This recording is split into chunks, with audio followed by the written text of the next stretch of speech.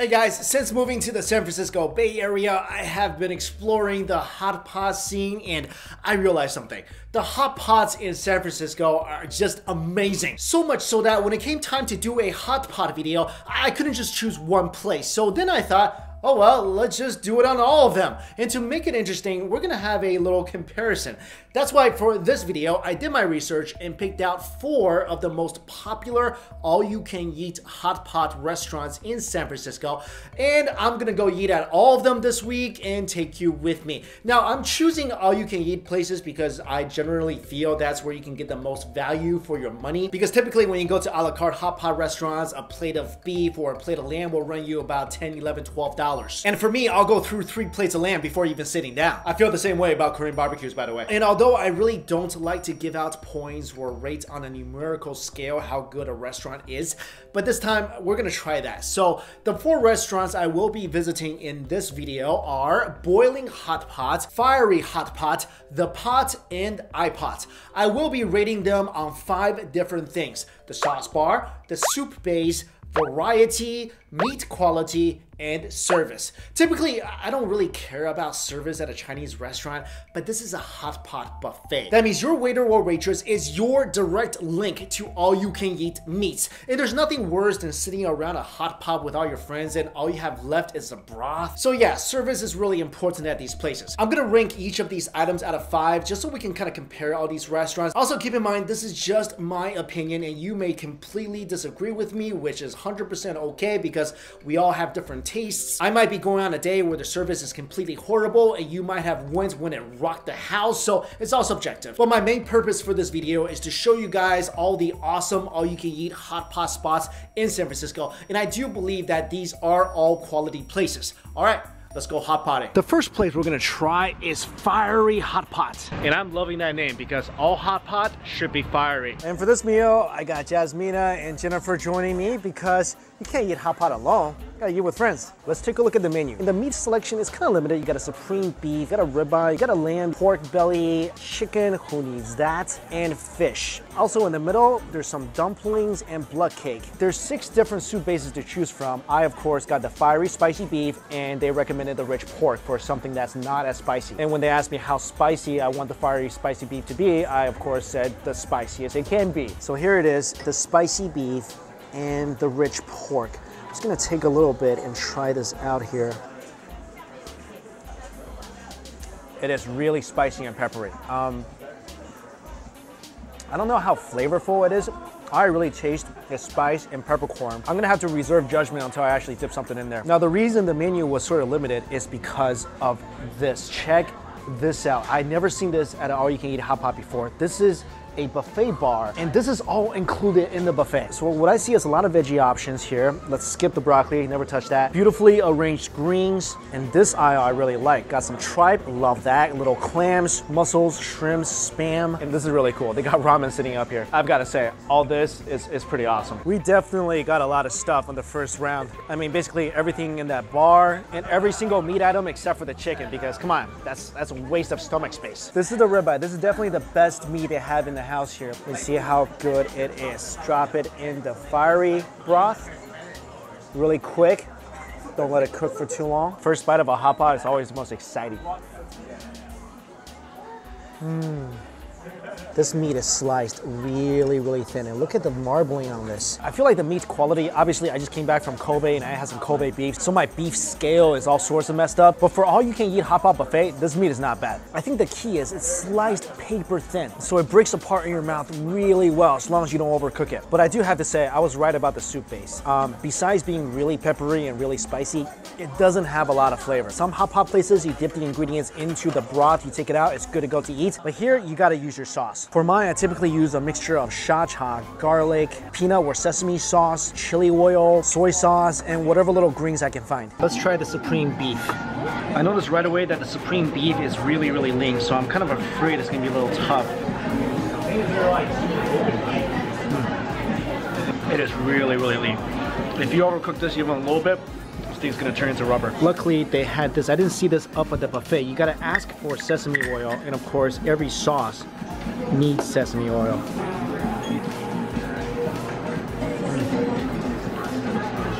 so much better with the sauce. This is something you don't see a lot at all you can eat hot pots. Beef tendon. Let's dump this in. The beef tendon is a winner. It's a little crunchy, a little gelatinous. Delicious. Look how thinly this fish is sliced though. I don't usually like fish in my hot pot, but because it looks so pretty, I'm gonna have some.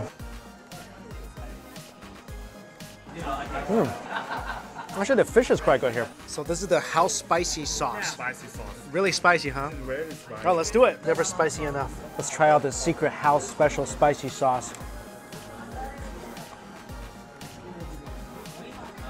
Honestly, you can't really tell the difference. The meal is over and I feel like I like this place. I don't love it, but it has certain really strong points. For example, service at this place is impeccable. This is by far the best service I've ever had at an all-you-can-eat hot pot buffet. Usually at these places, I feel like I'm begging them for food. Can I please have some more lamb? Can I please have some more beef? And then you just cross your fingers and hope they actually bring it to you. But this place, the server came by really often asking if they could get you anything else, and they actually bring it to you. So service, I give them a 5. You know what? Can I add an extra point, like an extra credit for them? Because their service is that good. So give them 6 points for the service. I feel the overall general variety of the ingredients is a bit lacking though. A couple things I really liked that wasn't present was potato.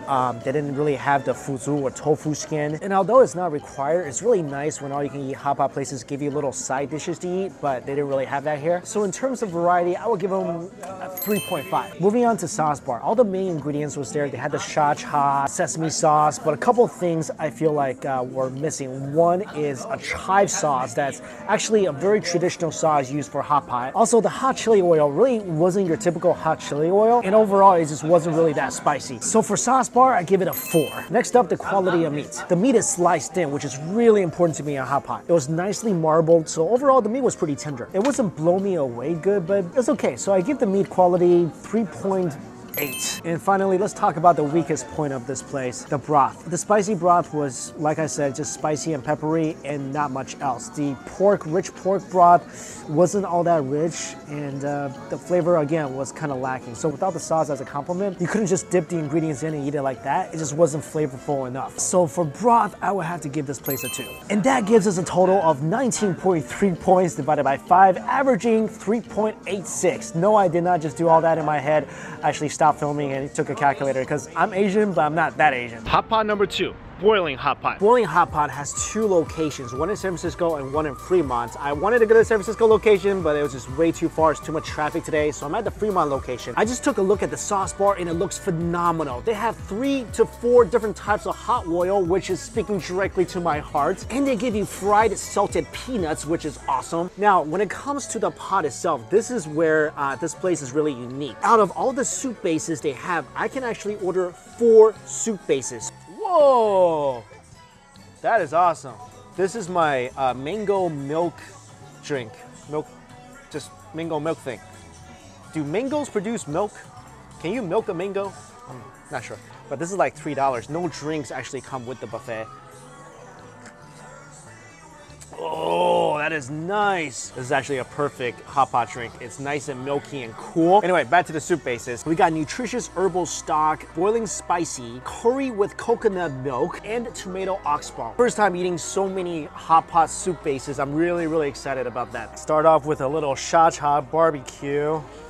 Again, my favorite recipe, sesame sauce, garlic. Look at this. This is pure oil. There's nothing even down here.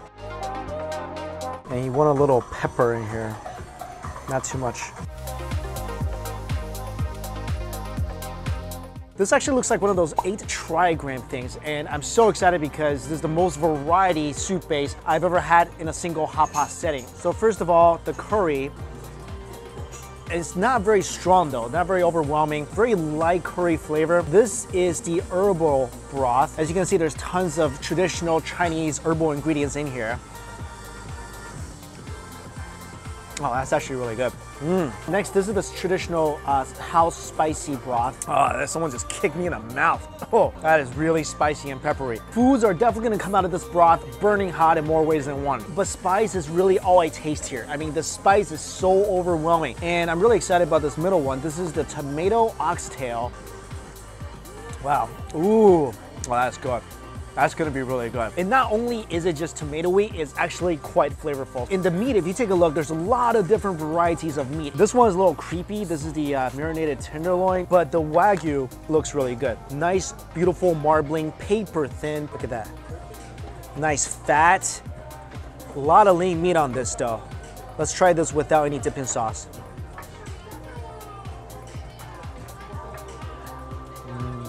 Oh, that is a good piece of beef.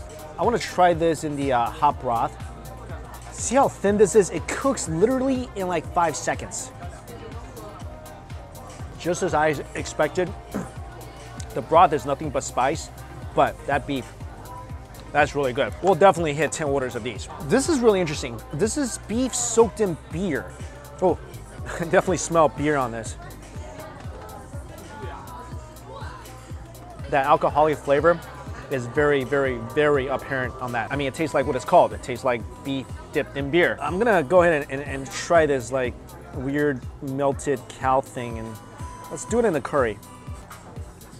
I don't really know how to feel about that. It just tastes like a boiled chunk of beef. I love it when hot pot places have youtiao or fried dough. I bet you this is gonna be really good in a tomato broth. Just cook it for a little bit, let it soak up some of the soup, not too much. Really quick tip for you guys. I love it when my soup bases have a lot of cilantro and scallions, so when they don't put enough in there, go get some from the buffet and just add it in. What's your favorite soup base? This one, tomato one? Yeah. Oh, I agree. Whew, 2 hot pots and 2 knives. I'm surprised I'm still alive. This is a very solid hot pot option, already much better than any of the hot pot places I've been to in New York City, but let's break it down. Sauce bar, very nice, different types of hot oil, made me very happy. But what I noticed was that the hot oil in the chilies, you guys saw how much I put in my sauce bowl, wasn't all that spicy. Also, it was missing the chive sauce, a very traditional ingredient, so I'm gonna give the bar a 3.8. When it comes to variety, this place definitely a ton of variety. Out of everything I ate, I definitely recommend their wide noodles and of course their Wagyu beef. And it was a real plus having fried dough on the menu. But again, like the last place, not a lot of side items. I love the fried peanuts, but that's about it. So for variety, I'll give it a 4. Meat quality. The Wagyu is gonna be as good as you're gonna find at a hot pot all-you-can-eat buffet. And the normal supreme beef and the lamb was pretty good as well. But other than that, the marinated tenderloin, I didn't really get much flavor from that. The beef soaked in beer, I'm not a big fan of, but I don't drink, so maybe you'll like that. So meat quality, I'll give it a 4. Next up, the broth. I love that they gave you such a variety, and my favorite was definitely the tomato and oxtail, but the rest of the broth really didn't have much flavor at all. The curry, the spicy broth was really spicy. Again, not that much flavor. So overall, taking into account the variety of the soup base, I'll give this a 3.7. And finally, the service. Look, everybody here, it's really friendly. They're really nice, but at an all-you-can-eat hot pot buffet, you need them to bring you the food. If they don't bring you the food, it's like your pipeline to goodies is just disconnected. So after we ran out of food, we asked for a menu, which did not come. We asked for Wagyu, which did not come. So what we ate today was really the first serving, the first wave of food. So everything we tried to order after that didn't show up. So I'm gonna have to bump this service down to a 2.5. If you add all that up, that gives this place a combined score of 18 with an average of 3.6. All right, let's go to hot pot number 3. Location number 3, the pots. I feel sort of fortunate because every time I'm about to film a hot pot video, the weather has been chilly and rainy, perfect for hot pot. First impression, this place seems pretty clean and very spacious. A couple initial reactions about this place. First of all, they have a lot of different soup bases. They have over a dozen soup bases and you can choose up to 3 because they also have like a little separating hot pot. The other thing is, there's no sauce bar. This is the sauce bar. Shacha, barbecue sauce, sesame, not hot oil, like the garlicky hot sauce, raw garlic, scallions, cilantro, and I think that's soy sauce. And that is all the sauce options you get. But I will say, when you go to some good hot pot places in China, their soup bases are so good, you don't actually need much sauce at all. All they really give you is some sesame sauce and that's it. So hopefully this soup base is really that good. We're gonna go for the Diyu Mala Guo. This literal translation is hell spicy pot. This is unique. Dry scallop, wintermelon, chicken feet, mushroom. This is a popular soup base in southern China, congee base. Let's go ahead and try that. And finally, this is gonna be really bizarre. Preserved eggs, pidan soup base. Really unique. Kobe beef, lamb, beef tongue, beef marinated wine, lamb marinated beer, beef tripe, beef tendon. The soy sauce is already brought to me in this bowl. I don't really love this in my sauce. This is like garlicky, almost sriracha-like hot sauce, but seems like this is all they have. Of course, scallions and cilantro. This is really far from what I usually put in my sauce, but I guess I'll have to do. There's our soup base. Yay, look at that. This is the preserved eggs, peanut, which is like 1,000-year-old eggs, and cilantro. Oh, it definitely smells amazing.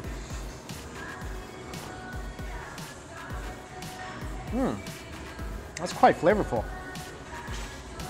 Very aromatic. I don't really taste the preserved eggs, but it's definitely in there. I think we should eat that at some point during the meal. The congee is very watery. It just tastes like lightly salted, watery congee. This is the hell soup base. I always wonder what hell tasted like. Let's see.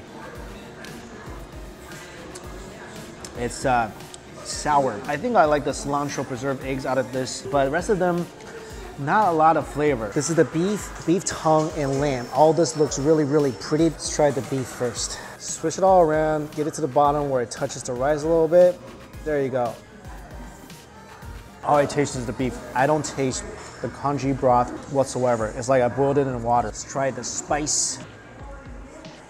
A little bit sour, a little bit spicy. That's about it. But the meat quality does really stand out. Let's try the lamb. I'm gonna eat a piece of cilantro with this.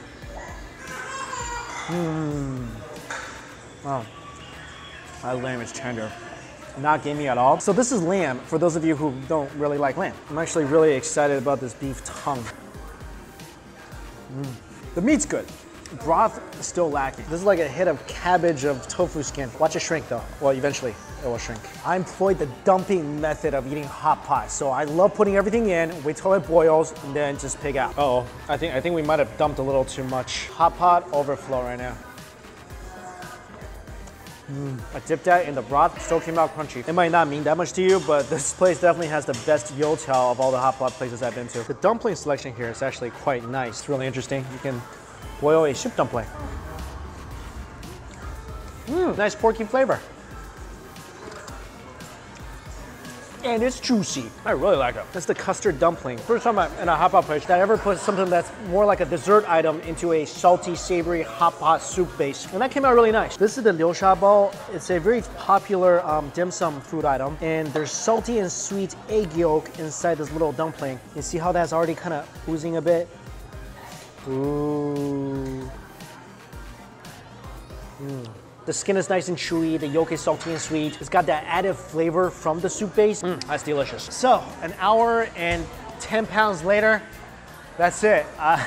Officially about to enter food coma, and that's not good because I got an hour drive home. But let's talk about this place. The thing that stood out to me here was the service. Service, fantastic. Everybody here, super, super nice. As soon as you order, the food comes right away. Service, I'm gonna give them a nice 4.5. When it comes to the sauce bar, well, I mean, this is it. So not a lot of options on the sauce bar, but still, I feel like the sauce ingredient, the quality of the sauce is really good. So I'm gonna give it a 3.5. When it comes to variety, this place definitely has a lot of variety. Different types of meats, a lot of different vegetables. I feel like this place has more dumplings, like fish balls, than any other place I've ever been to. And their dumplings, actually really, really terrific. So variety, 4.5. Meat quality, I really like the meat here. It's super, super tender. The lamb doesn't have a lot of gaminess. I give the meat quality a 4. Now let's talk about the soup base. I feel like the soup base wasn't all that flavorful. It just seemed a little bland, and certain flavors really stuck out. I did like the preserved eggs and cilantro one because the cilantro flavor is so strong, but overall the soup base is kind of lacking, so I'm gonna give it a 3.2. If you add all that up, that gives you 19.7 with an average of 3.94. I think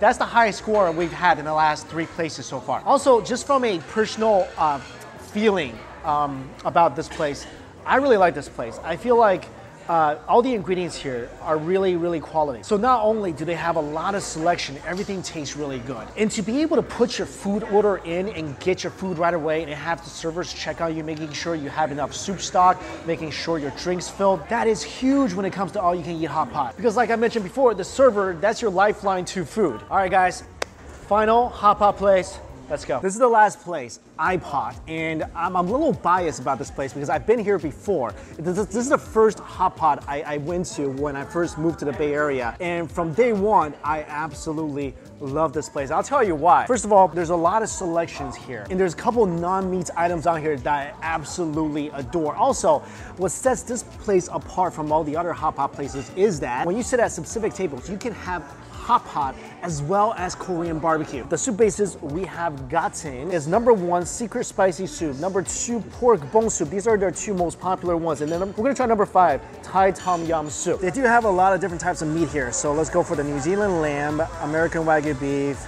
beef rib eye, pork belly, spam, red wine lamb, red wine beef, house-made spicy lamb, house-made spicy beef, beef tripe, Kuro Buddha pork belly. Yes, please. Beef short ribs. Let's go to the bar. This is the sauce bar, and this is the sauce bar 2.0, the mini sauce bar. My favorite ingredient that I've been kind of whining about, the leek flour sauce. So now I can teach you guys my not so secret ancient Chinese HOTPOT sauce recipe, which is really simple. All it is sesame sauce. A third of it should be the leek sauce. And that's it, as simple as that, and that's gonna be delicious. This is the tom yum, this is the pork bone, and this is the secret spicy. You guys excited about this? Yeah. Yes. Soup test time. There's actually pork bone in here. Broth is quite flavorful. That's good. Next is the tom yum. There's not much in here. Wow, that's that is nice. Wow, that is lemony and extremely, extremely spicy. Finally, the secret spicy, and this thing is like just boiling right now. I wouldn't call it extremely flavorful, but it is very salty and spicy. I do feel like this place's broth is gonna be much more seasoned and probably tastes better than all the other places. Before we start everything, let me show you how to make a poached egg at a HOTPOT place. Take an egg, take your little spoon with the holes in there, lower it into your broth a little bit, crack the egg. All you gotta do, keep the egg in there. Don't let it go all the way to the bottom because then your egg's gonna fall out and disappear forever. So just put it in for about a minute or 2 or 3, depending on if you like your eggs runny or hard. That is a chili infused egg, like really infused, boiled in chili sauce. Trust me guys, cook your egg in HOTPOT. That's gonna be one of the most flavorful eggs you'll ever have. How I like to get started at this place, drop the butter, just move the butter around a bit. Now watch the miracle happen. Just a little sesame oil with some salt here. Dip in here a little bit. Brisket is probably my favorite food item at a Korean barbecue. I'm really digging the spicy lamb. This is just basically thin slices of lamb soaked in chili hot oil. I feel like Korean barbecue and HOTPOT are just meant to be together. I'm gonna dip it in my secret, not so secret sauce here.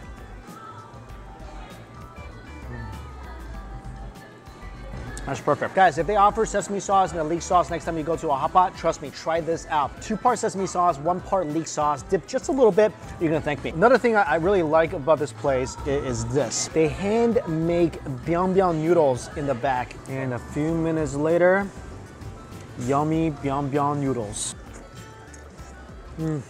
All the HOTPOT broth has soaked in here. So springy and chewy. What I'm really curious is actually this tom yum broth, because I really enjoy this. Of the 3 broths I tasted, this is probably the one I enjoy the most.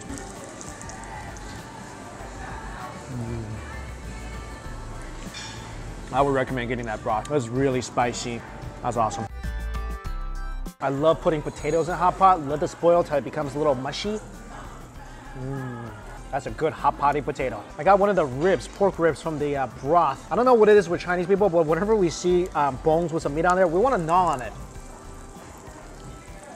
This was not such a good idea, but this is called in Chinese 吃着玩, eating for fun. And yes, for fun is one of the reasons Chinese people eat. You guys remember I threw a whole egg in the HOTPOT broth before, because if you never had a HOTPOT boiled egg, you never lived. If you want the egg to have more HOTPOT flavor, obviously boiling it within the shell in the HOTPOT soup is not gonna do anything for it. So you can throw it back into the soup after you peel it. But for me, it's really just about dipping it in my HOTPOT sauce. There's something about the creaminess of the yolk that is so good at soaking up that sauce. Trust me guys, you gotta try it. Something else, these are fried donuts, and what you do is dip it in condensed milk. It's like a dessert. That is artery-cloggingly delicious. You guys see the glazed look over my eyes? That means I'm done. I'm done, and I have hot pot growing out of my head right now. So let's break this place down. When it comes to variety, this place definitely has a lot of stuff. It's got tons of different types of meats. I love the fresh noodles they have here. That's a huge, huge plus for me. Usually when you go to hot pot places, they'll have instant noodles or they'll have some rice noodles, but fresh noodles, you cannot beat that. Also, and I know this is not like a strong selling point for any hot pot place, but they have a lot of side dishes here. And even though I don't order a lot of it, I do appreciate the gesture. So for variety, I give this place a 4.3. Now let's talk meat quality. I came from the East Coast, where if you've ever been to hot pot places in New York City, Manhattan, the meat quality is pretty bottom tier. It really surprised me how many different types of meat they had here and how good the quality was. Now, it's not gonna be any, Japanese Kobe beef, but still, for all you can eat hot pot, it's not bad. That's why I give the meat quality here a 4. Sauce bar, I feel like this place has the most complete sauce bar of any of the places I've been to. It's got sesame sauce, also peanut sauce if you prefer that. It's got the special leek sauce that I love. It's got pickled garlic and raw eggs. The only thing is their hot chili oil is not all that spicy. That's my only knock about it, but otherwise great sauce bar. And for those reasons, I give it a 4.5. The broth itself is probably the most flavorful we've had on this hot pot series. It's almost too flavorful. I mean, it's almost too salty. Like the special broth they had is really, really salty. So when you boil something in there, it's almost too much. I feel like the pork bone broth flavoring was really good. So I would probably recommend getting the pork broth and maybe just adding your own chili oil in there. That way it's spicy, flavorful, and not overly salty. So for broth, I give this place a 3.8. Finally, the service. Now, today, like, they're on their A game. They were so attentive, got us everything we needed right away. Made sure our broth was filled up, made sure we had our drinks. But I've been here enough times to know that the service is really on and off. Some days you'll come and it's great. Some days you'll come and they basically ignore you, which has happened to me. So I'm gonna have to average the service out. I'm gonna give it a 3.5. So that gives us a total of 20.1 points divided by 5, and that is an average of 4.02, our highest score on this hot pot series. And again, I'm not trying to be biased here. I have eaten here before. I do not feel that the other places I've been to is as good overall as this place. I know a lot of you is gonna bring up Q-Pots. I have tried Q-Pot and I love the technology. I love that you can sit down. There's a little